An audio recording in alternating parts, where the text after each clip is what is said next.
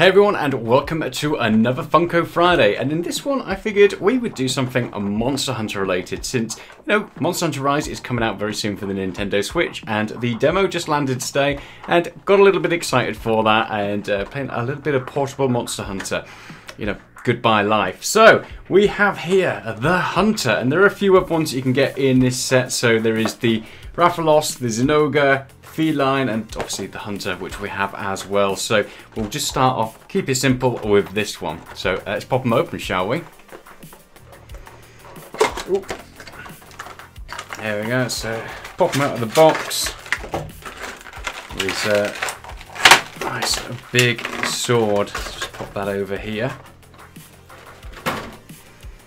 There we go. And at first glance, he looks pretty cool. So his head doesn't bobble or turn or anything like that. But actually, he looks really good. There's a lot of detail here. So he's got like the headbands and then the sort of bone armor on the top there. Hair's all well done. Kind of looking around the ears and everything, and the hair as it kind of touches onto the skin. And there's no overlap, and the paintwork's really good. There's a little bit sort of on this buckle here, where sort of the buckle and the belts kind of touch, and there's a bit of silver on the brown, but nothing too bad. Awesome looking cape on the back there, and he's got his armor. There you go. Then he's got his old grappling hook just on his arm there as well, and then that sort of bone sword that he's got. Pretty cool little stance, and overall actually a really good figure. There's sort of these sort of emblems on part of his armor here as well, which looks again really good.